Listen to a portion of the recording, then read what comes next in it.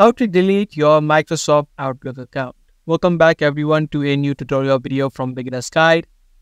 For any reason, if you don't want your Outlook account anymore and you try to get rid of it by deleting it, in today's video, let me show you the way on how it is done. If this video sounds helpful to you, make sure you watch it until the end and let's jump right into the tutorial.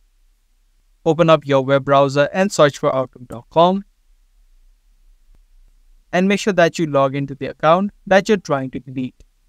Once you're inside of your account, click on the profile icon on the top right, and then head over to My Microsoft Account.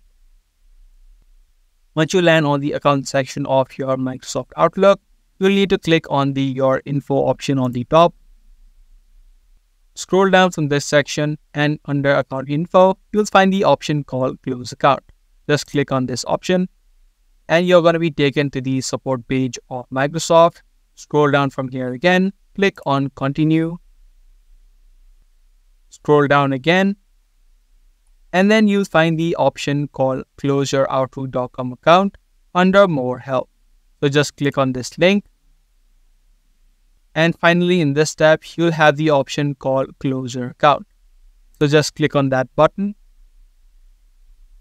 It's going to give you a few details about closing your account. Check all of these boxes, telling them that you agree with all of their conditions.